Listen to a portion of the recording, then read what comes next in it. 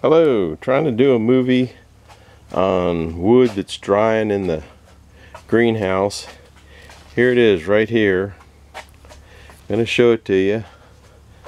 It's on platform scale. It's stacked real lightly, real or airy, so it's taking up a lot more room than it would normally do if you stack it, but I wanted to do that so it would dry a little bit faster. I split it on 10-18-18 and it weighed 600 pounds. Now we're down to 400. I don't know if you can read that.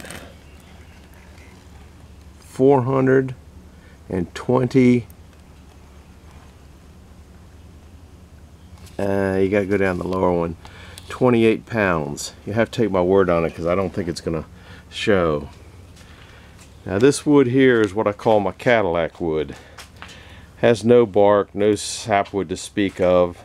It's all just clean, real clean wood, so there's bugs get under the bark and I don't like that to go in the house. Here's some facts about this wood.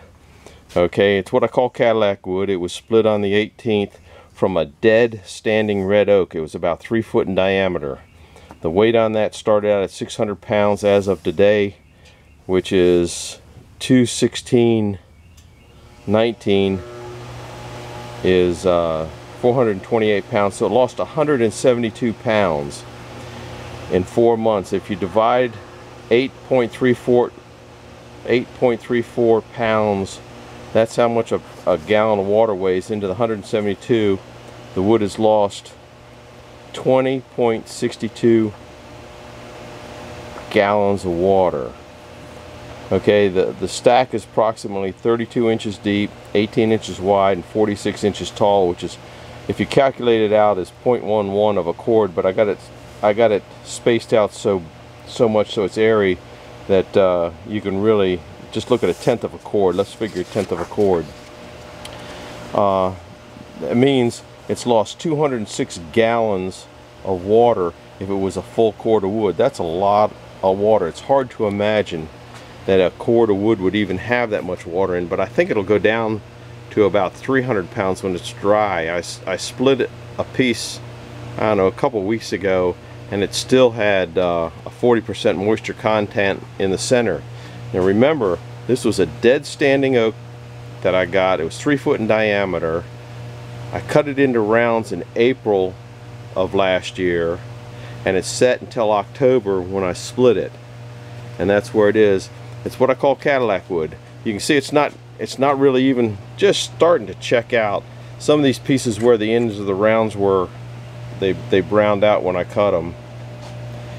And it rings, it sounds like it's dry, but when you split it and check it with a moisture meter, it's way up there. We're in the greenhouse right now.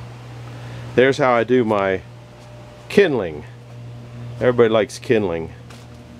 This is trims off the sawmill. When I cut it on the sawmill, then I set all the trims up and cut them off, and then I have a saw that cuts them in real nice 18-inch pieces. It makes great kindling. It gets super, when it's like this, it's super dry in the greenhouse. There's some wood rounds. I sell those for people making picture frames, and I don't know, they put mirrors behind them, wedding venues. There's all sorts of uses for those things. I didn't think there'd be such a hot item, but I seem to sell an awful lot of them. There's some wood I'm just drying in here. That's been in here for, I don't know, a year and a half now. It's dry, ready to work. I just got to get to working on it. But anyhow, I'm going to go show you some more Cadillac wood. But I think I'll close this video out. I don't know how to edit. I don't know how to do any of that stuff. I'm an old fart that just plays around with it from time to time, and wanted to show you that there's 1/10 of a cord of wood, and so far it's lost 20 gallons of water. I don't even know how to turn this thing off.